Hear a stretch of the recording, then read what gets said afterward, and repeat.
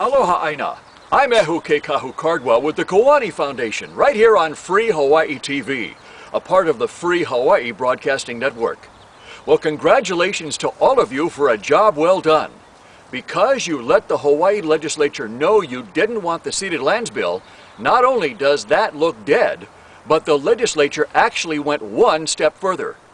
They took the bill the Office of Hawaiian Affairs sent to them for pay raises, removed the wording about the OHA raises, and replaced them with a call for a forensic audit of the Office of Hawaiian Affairs. Finally! It's no secret that OHA is completely out of control.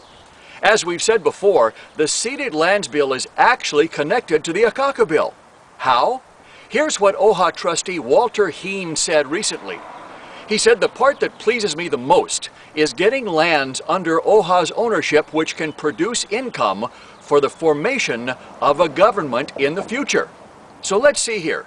Ceded land settlement, plus their limited liability corporation Hi'ilei, plus the Akaka bill equals OHA becoming the Native Hawaiian governing entity. See, it's time we have the Office of Hawaiian Affairs audit answer some questions. Like how much trust money has really been spent on the Akaka bill?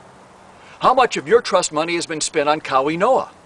And how much of your trust money has been transferred to that limited liability corporation? How much trust money has been spent on ceded land settlement propaganda? These are all legitimate questions you deserve to know the answers to. The time has come for the Office of Hawaiian Affairs lies, sweetheart deals, and cover-ups to stop once and for all. OHA needs to start telling the truth.